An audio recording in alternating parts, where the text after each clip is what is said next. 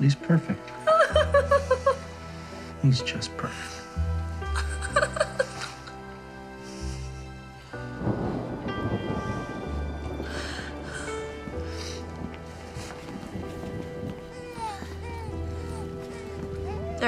Derek, go with him. Do not leave his side for a second. Do you hear me? Okay. Okay, guys, don't leave her side. Make sure she's okay. You understand me? Yes, sir. He looked good, right? I mean, that cry was loud, and he looked good. You saw him, right? I guess didn't get a good look. Say good things. When you don't have the information and you're talking to the mother of a newborn, you say good things. Because 9 out of 10 times, that's what's going to happen. The good things. What are you teaching these guys anyway, Dr. Gray? I know, right?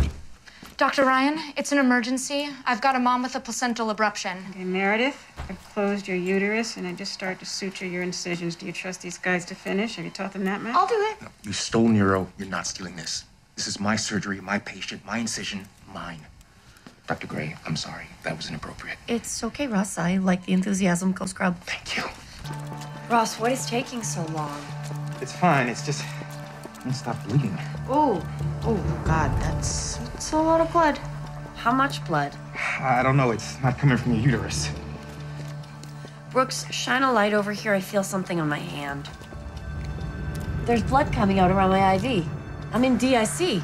I need FFP, packed red blood cells, and platelets.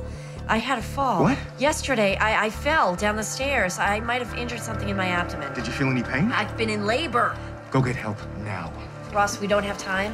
You need to open me back up and find the source of this bleed. I can't. I've never... Shane, it's a basic midline laparotomy. Pack the 4 quadrants. Find the source of the bleed. Do not let me bleed out on this table. Dr. Gray. Shane, do it right now. Like the spleen is the source of the bleeding. Okay, so mobilize the spleen. Divide it by its ligamentous attachments. I can't. I've never done You it. can. You've seen me do it. Mobilize, assess the injury, and stop the hemorrhage. You got this. This is your OR. You don't need my help. Yes, I No, you don't. Because I'm gonna lose consciousness in a few seconds. And you're gonna be on your own. And you're not gonna freak out. And Shane, if I arrest for more than 9 minutes, let me go.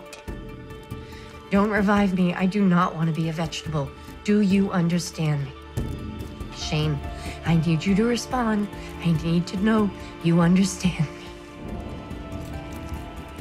Dr. Ross, your superior is asking you to respond. Yes, Dr. Gray. Ross, you can do this. And tell Derek. I know the baby's name. It's... Can you help? It's Dr. Gray. She's in surgery and she's in bad shape. Dr. Gray is very capable. She'll figure it out. She's not operating. She's the one on the table.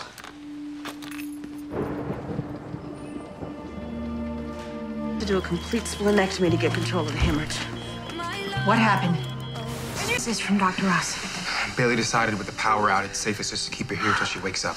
She's alive? She's alive. I'm sorry, guys. I didn't mean to cry and scare you. I just... Oh.